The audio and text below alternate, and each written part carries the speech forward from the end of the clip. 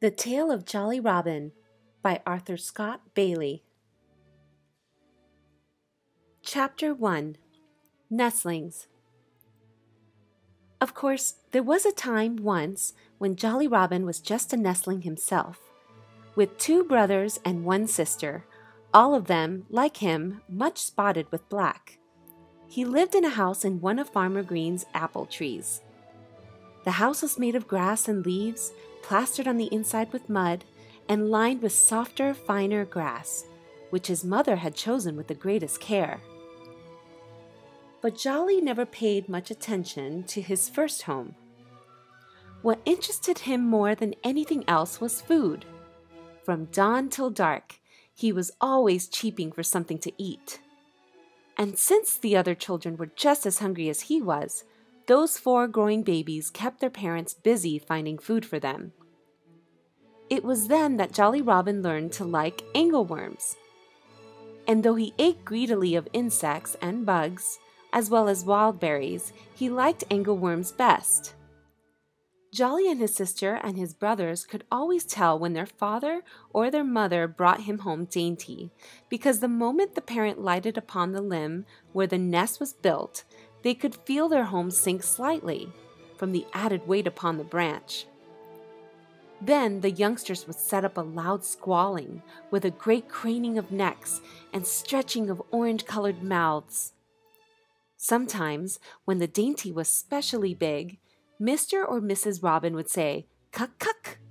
That meant, "Open wide." But they seldom found it necessary to give that order. Somehow, Jolly Robin managed to eat more than the rest of the nestlings, and so he grew faster than the others. He soon learned a few tricks, too. For instance, if Mrs. Robin happened to be sitting on the nest to keep her family warm, when Mr. Robin returned with a lunch for the children, Jolly had a trick that he played on his mother, in case she didn't move off the nest fast enough to suit him.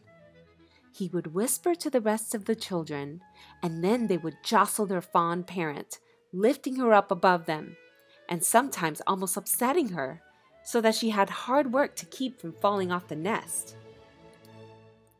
Mrs. Robin did not like that trick very well, but she knew that Jolly would not annoy her with it long. Indeed, he was only 11 days old when he left his birthplace and went out into the wide world. You see, the young folk grew so fast that they soon more than filled the house, so there was nothing their parents could do but persuade them to leave home and learn to fly. One day, therefore, Mr. Robin did not bring his children's food to the edge of the nest and drop it into their mouths. Instead, he stood on the limb a little distance away from them and showed them a plump angleworm. The sight of that dainty was more than Jolly Robin could resist. He scrambled boldly out of the nest and tottering up to his father on his wobbling legs. He snatched the tempting morsel out of his proud parent's bill. Jolly never went back to the nest after that.